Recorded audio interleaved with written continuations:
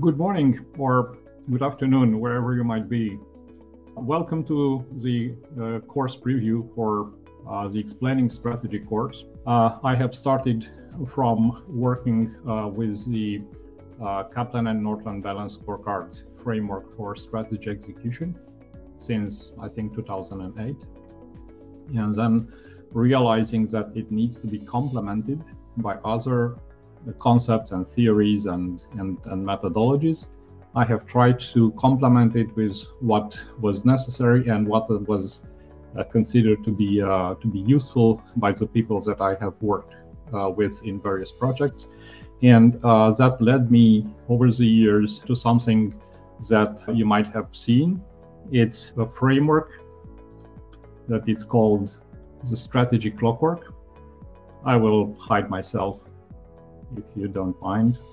It's something that unifies both strategy formulation and strategy execution with strategic planning included, and also being enhanced and being facilitated by a process related to experimentation, which is experimenting with product design, but experimenting with strategic choices at the same time. So this is something that tries to integrate various concepts and frameworks and methodologies, and at the same time it's trying to filter them and retain only what is logically integrated with each other, and creates a traceable set of steps that we are taking in order to go from formulation to execution and back. And we do this on a multi-annual cycle for the strategy formulation, and typically on an annual cycle for strategy execution. So this is how it looks. When you see it for the first time, it looks a little bit complicated, but that's the role of courses like the ones that we're talking about today, to allow us to understand how these processes and these stages are working together. This is a process, an entire strategy process, which is based on the Deming cycle, the plan, do, check, act. But it's extended to incorporate both the building of the strategy and then also implementing it with an adaptive feedback going on continuously. I believe that some of you might have followed the various articles and posts that I published mainly on LinkedIn. People have asked when will I gather the hundreds of posts and dozens of articles into something that may be a book, or when in something that can be even an online course which glues up everything together about the strategy cycle. So the book, I've started writing it some time ago. Actually, it's approximately 2 years ago, and it arrived at nearly 600 pages, and the editor said you can't publish that kind of book, you need to split it in two. And I had to redesign it, and actually there are two books which are in various editorial stages. One is the strategy clockwork, which describes the cycles that you see on screen, and the other one is the Penta model, which deals with the reference cognitive model used for selecting the strategic choices that our strategy is based upon. They represent the foundation of any strategy, the choices to do some things and not do others. Here is the course. The first one is scheduled for January and a little bit entering into February. It's not for the first time that I'm doing this. I've actually did this course in class with people attending in physical sessions before the pandemic. I think there were something like 24, 25 sessions, around 450, 500 people who attended these courses, and they were delivered in local environment, in local language, and were initially based only on the Kaplan Norton Balanced Scorecard framework for strategy execution, and then extended little by little as experience has been gained through projects, mostly in small and medium enterprises, in smaller or medium companies. And as feedback came back that everything is working or something didn't work. And we worked over the years in order to reach to something that seems to be acceptable by real people in real companies. And this is represents the curricula, the contents that we're using in the course that we're starting in online. It was the first time when I'm delivering a course online. Now, in order to include this as a subject for a course, obviously we had to divide it into several modules. And you can see in a short while on the screen the 4 modules that are part of the course, which are of course preceded by a kickoff session, which is necessary for preparing the people who attend the cohorts for being introduced to the structure of the course, the structure of the sessions, the combination of course and practice sessions. They are introduced to the software platforms that we're using in the practice sessions, where we work with a case study and we build step by step in a teamwork exercise the strategy model and then the strategic plan model, using a number of toolkits that are part of this software application, which is not a commercial product. It's something that has been adapted. It was developed some time ago and adapted to fit the requirements of supporting with an online platform the course that we're going to have in January. So this is a structure. We've divided the process in 4 parts. The first 2 are for strategy formulation. The third one is for the first part of the execution cycle. It's the strategic planning. And then we have the 4th one, which is about executing the strategic plan and adapting the 2 models that we're working with, the strategy model and the strategic plan model. So this is how the course is structured. We will talk a little bit later about how it's organized in time, on weeks, on days, and the timing for the cohorts. But I think that the most important thing that would interest you about the course, it's about the framework that it's made available and it's used during the course, both as explanation and discussions about various stages, as well as using it in practical exercise. So let me go quickly through the 4 modules. And this allows us to discuss a little bit about what we do on the course session and what we do in the practice session. The first module, it's about strategy formulation, and more specifically, it's about selecting the choices which represent the bread and butter of strategy formulation. The entire strategy circles around the choices that we make and that characterize the strategy and defines the destination of our strategy, how the business will look once the strategy has been implemented. And in order to be able to make those choices, we need to first look into the future as much as we can through a combination of trends that we are exploring in a structured analysis. And also we're looking at weak signals which anticipate future trends, but they seem to be something that it's promising to manifest in a certain way in the future. I would say deterministic kind of information that we have that allows us to extrapolate what is going on.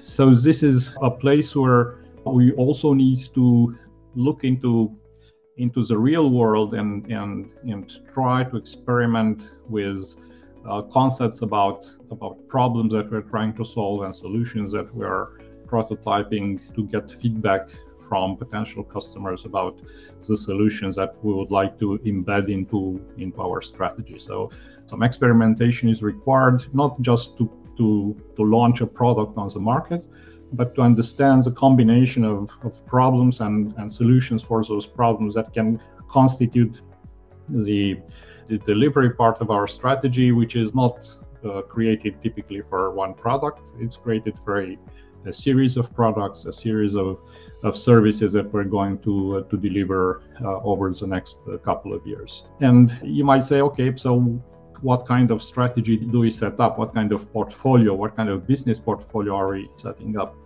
And I think that those which are subscribed to the Strategy Clockwork newsletter have seen an article some time ago, which is called the 3 strategies, or something like never use a single strategy. And the reality is that we need to build strategy on 3 horizons. One of them is about our current competitive advantage, and we need a strategy to extend it and to defend it with more products along the categories that we already delivered to the market, and improve the productivity and defend against various disruptions that appear in the market all the time. But at the same time, acknowledging the fact that the current competitive advantage won't last forever, we need also to have a strategy for a new competitive advantage based probably on new business lines or completely new product concepts and services, which will need to constitute the foundation of our business once the current competitive advantage won't be able to carry that task forward. And then we also need to explore something that is not about the next competitive advantage, but about the future ones. And we also need to incubate and experiment in order to be able to prepare, as Rita McGrath explained very nicely in one of her books, waves of competitive advantages which make our strategy dynamic. So when we create a strategy, we have a combination of things that we do about the current competitive advantage, some things that we do about the next one, which is close to taking place of the current one, and also to the future competitive advantages that would need to secure the future of our company, of our organization on the long term. So this is the concept that represents a good foundation for a strategy, which again is a combination, in fact, of 3 strategies that we work on in parallel. So our strategic choices are strategic choices which are more specific to the current competitive advantage, and others are specific for the next competitive advantage, and also we might have a complete different set of choices for the future competitive advantages, building on something that it's still in infancy as technology, as business model, and something that we prepare for the future. So this is how we work with strategic choices. We make it easier for us to make choices because we use a reference cognitive model. It's a Penta model, which started initially, if you remember, the 4 of generic strategies, cost leadership and differentiation, and maybe stuck in the middle, which evolved then, and some of you might remember the late Professor Arnoldo Hux from MIT School of Management, who created something called the Delta model, which adds more choices, more alternatives to the choices that we can use for our strategy. And this has been extended to something that it's called the Penta model, which also takes into consideration the fact that we need to consider choices of adopting a disruptive innovation model, or a blue ocean strategy model, or something related to capabilities driven strategy, or to resources based view. So we have for various strategy models specific choices that we can choose from, and even combine them at some extent. The Penta model, it's therefore some sort of catalog of choices, a palette of choices that we can pick from. They're not actually choices, they are categories of choices that allows us to customize how the choice will look like in the case of our business and our future business. And as you might know, there are 2 fundamental dimensions of strategy, starting from the market product fit concept. And we have a market, which in this case it's called problems to be solved. So when there's one dimension of problems that we're trying to solve, like for instance jobs to be done of potential customers or existing customers, and then we have another dimension, which is those of solutions that we're trying to deliver in order to best solve the problems that we're addressing. So we have choices for one dimension, and we have choices on the other dimension. Again, these are catalogs of choices types, and therefore our analysis needs to tell us which of them are best positioned considering the trends and big signals, and also the scenarios that we have to prepare in parallel with our strategy. And we need to understand which combination are providing us as the best economic results over the strategic horizons that we are considering. And we create something which is called the strategic positioning mix. Typically, these are a combination of choices on the problems to solve dimension with choices on the solutions to deliver dimension. And of course, it's going to be interesting within the course because we're going to play with them, and especially in the practice session when we'll need to effectively create a strategic positioning. First of all, evaluate our current strategic positioning based on the information that we have that define our case study that we're working with in the practice sessions, and then to create a strategic positioning mix for the strategy, for the three strategies that we are developing. So it's going to be a very interesting exercise. Then we also have to consider at this stage, and again it's still part of the first module of the course, the scenarios that we can anticipate as plausible alternatives of the future. We're no longer looking at trends, which are more or less predetermined factors, things that have very little probability of changing. Also weak signals, which seem to be stable, not that important, but they might evolve into something important with high impact, therefore into trends. But we're looking at uncertain things that can easily go one way or another.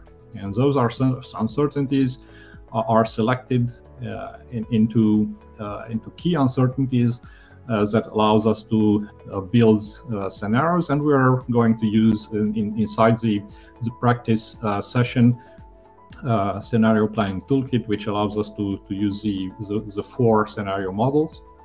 And with this model, we're going to create scenarios. Now, what are the scenarios used for?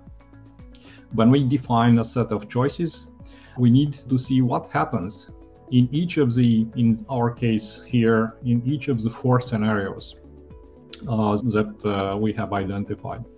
And if those choices produce good results in one scenario, but also may produce very bad results in other scenarios, then obviously it's something that we cannot consider as part of our strategy, and we need to redesign our choices in a way that will allow us to have at least acceptable results, irrespective of the scenarios that will prevail over the next couple of years during the strategic horizon of our strategy.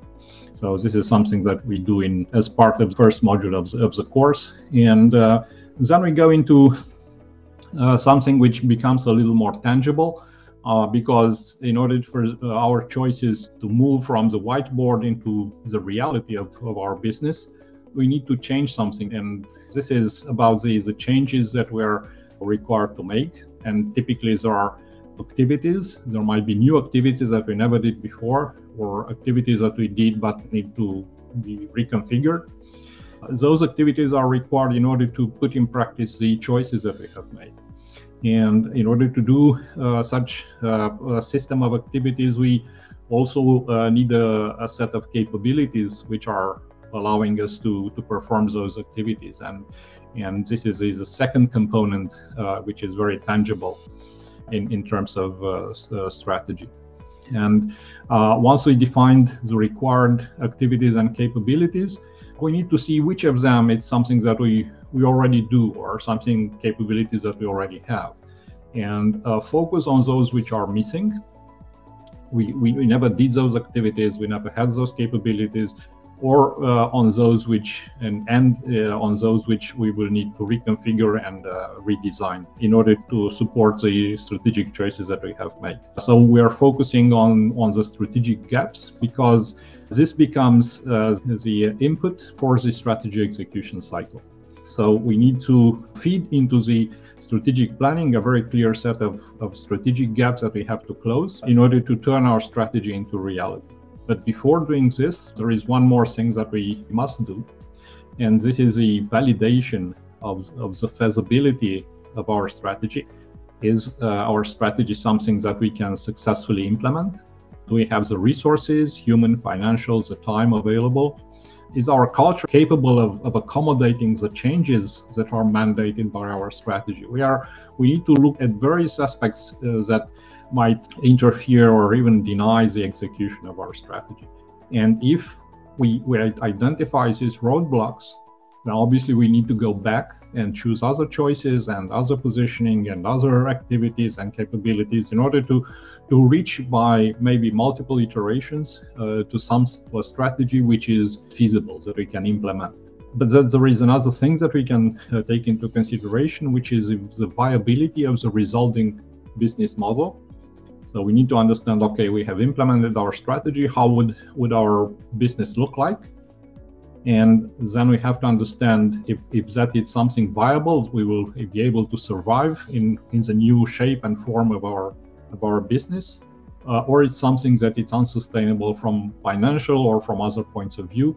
And therefore, again, if the result is not positive, go back and redesign our strategy until we reach something that is feasible, we can implement, and also results in a business model that we have good probability of surviving and producing the results that we are aiming to get through our strategy. So that's the second module of our course. And again, we have a number of toolkits that allows us to play with the activities, with the capabilities, and also to perform the validation, the two validations that I've mentioned.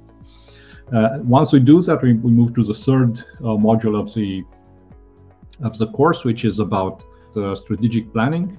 And this is where we enter the realms of Kaplan and Norton balanced scorecard framework for strategy execution. It is slightly improved and adapted based on the practice experience that has been gathered by a variety of consultants and also by myself. And we are discussing in this module about the aggregation of the strategic gaps that we received from the strategy formulation process into strategic objectives. This is what some people call the missing link between strategy formulation and strategy execution, being able to assemble the strategic gaps into strategic objectives. There is also a very technical and practical reason why we do this, because in real implementation, we might get a variety of strategic gaps about infrastructure that is missing, about competencies that we don't have, about processes that needs to be developed, and they tend to be in the range of probably 100 or more of strategic gaps that we would need to close over the several years of the strategic horizon. And it's very difficult to work with this kind of number of things. It's very difficult to focus. And therefore, we are identifying clusters of gaps and that are convergent in one category or another. And we assemble them in something between 15 to 25 strategic objectives, which allow us to focus better. And the proof of thousands and thousands of balanced scorecard implementations based on the Kaplan and Norton framework show us that this is the best practice in terms of building a strategic plan using this model.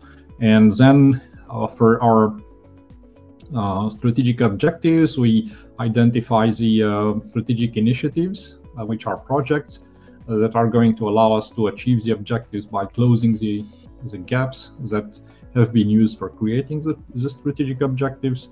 And also we put in place a system of measurement, which is not necessarily measuring processes per se, but actually it's used for validating the assumptions and the hypotheses that we have used. And we had to use assumptions and hypotheses at each step of the way when building the model, about the choices, about the strategic scenarios, about the implementation of the results from experimentation, about the capabilities required, about the analysis of the gaps, about the cause-effect relationship between the strategic objectives, about the capabilities of initiatives to accomplish the strategic objectives and close the gaps. We had a chain of hypotheses that we had to use in building the strategy and also building the strategic model for each annual cycle of our strategy execution. So the KPIs on the scorecards are actually helping us identify if all the hypotheses have been correct and valid that we have used in our models, ideally we should have everything like in the green color. Everything would need to go smooth and our strategy would produce the results expected, but somehow that never happens. We always have something that doesn't work, initiatives that don't produce the expected results. We achieve some of the strategic objectives, but we realize that they don't have the supporting effects for the other objectives, and which means that we have used somewhere along the way, we have used some invalid assumptions, invalid hypotheses. And this system of measurement allows us to go back to the root cause of the dysfunction or the malfunctions that we have observed in our scorecards and be able to make some corrective actions and adapt the component or the components of the model which have been relied on those hypotheses. But once we create the strategic plan for the organization, we also need to bring it down to where it is executed, and it is executed at departmental level in the teams of the organization, and it's executed at individual level as the people which need to participate in the projects that represent strategic initiatives, and also people who need to support the changes which are mandated by our strategy and which are part of our strategic plan. So we do a vertical alignment, a horizontal alignment between internal customers and internal suppliers. We do the individual alignment and also look at external parties because they can influence the objectives that we set up for our strategic plan. Once that is done, we can start implementing the plan. We start executing the initiatives. Of course, in the meantime, we have also looked at risk events and at elements that constitute fragility for our business and which might deviate or even deny the results that we want to accomplish. And we need to prepare some mitigation initiatives which we need to have ready and implement if our risk scorecard or the resilience scorecard shows us that we need to protect our objectives from this type of risk or fragility threats along the execution of the strategic plan. But before we do that, we also need to understand that strategy is not executed in parallel with the operation. It's actually they go hand in hand. And for instance, the changes that we're going to produce is going to affect the revenue or the costs. Therefore, we have to synchronize our strategy with the budget. We also need to synchronize it with the operational plans of sales, of marketing, of production, logistics, with the readiness plans of HR and IT and infrastructure. And everything needs to be aware of what changes are planned to be produced by our strategy along the next year and along the future years. In order to be able to make the necessary adjustments inside the operational plans that guide our operations.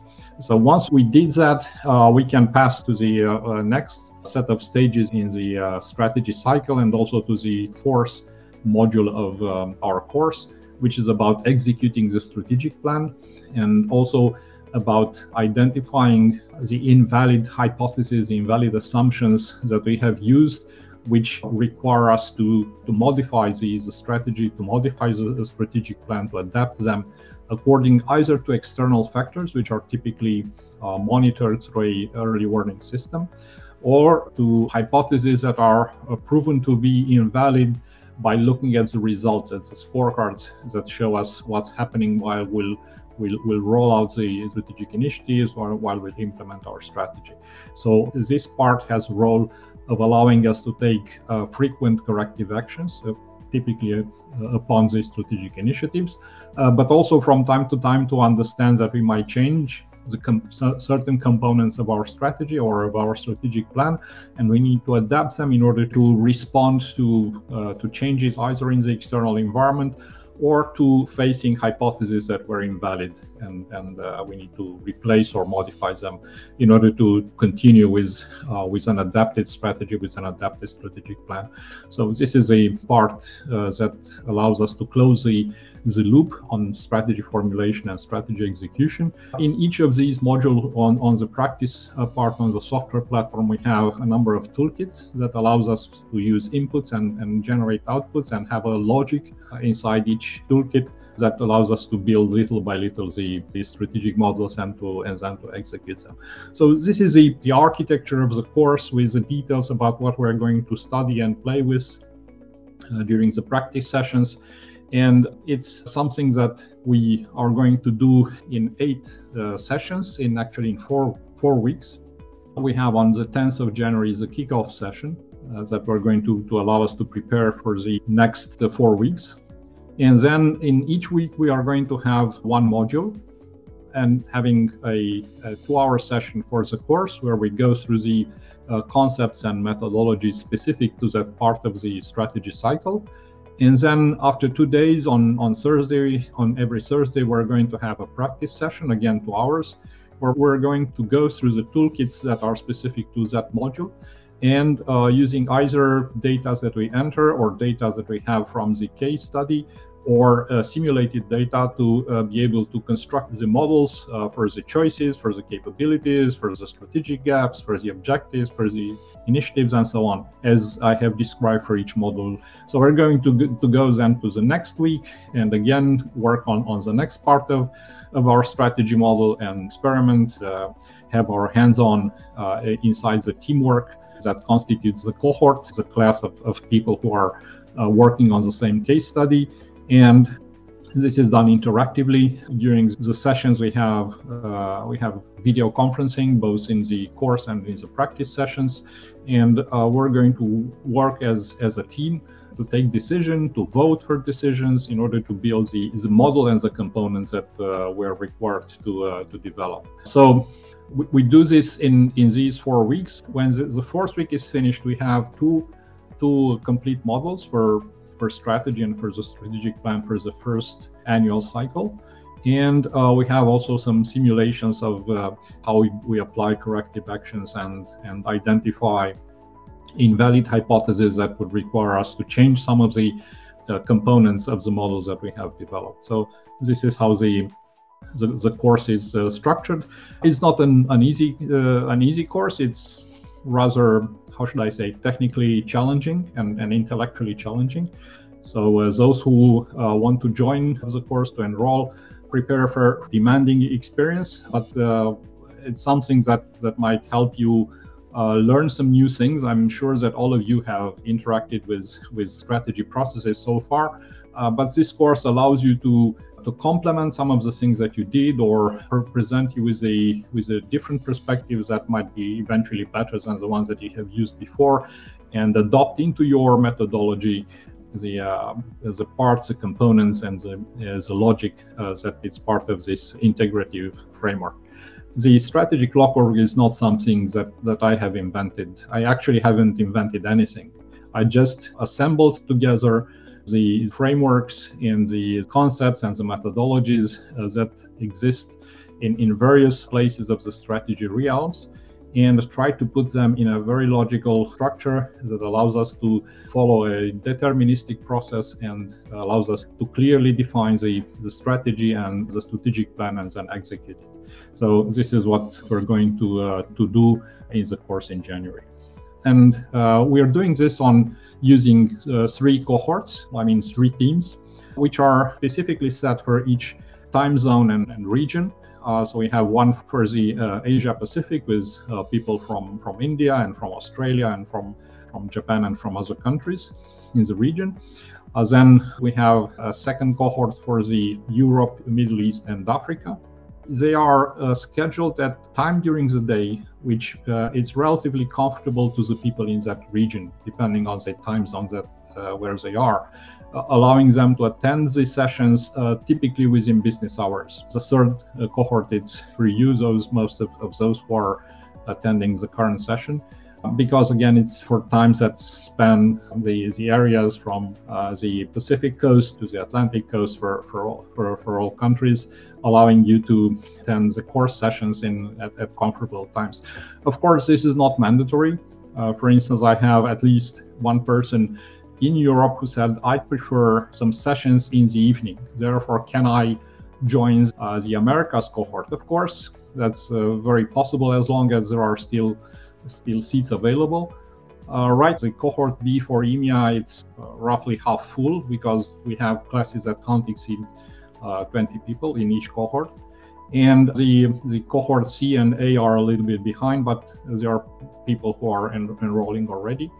And there is a certain financial benefit for the enrollment before December 1st. There is a 30% discount. We have a new course website, which has been substituted so far by the registration and enrollment pages on the learning platforms that we're using. It's called disco.co. And we have descriptions there for the curricula, for the structure of the course, for the cohorts. And now we have gathered everything in a single site. It has the links to the registration and to the enrollment in your cohort or in other cohort if you want to pick different times for attending the course. So this is a registration page where you can use a discount code and get a better price for the enrollment fee. So thank you very much for your time, and have a nice afternoon or evening.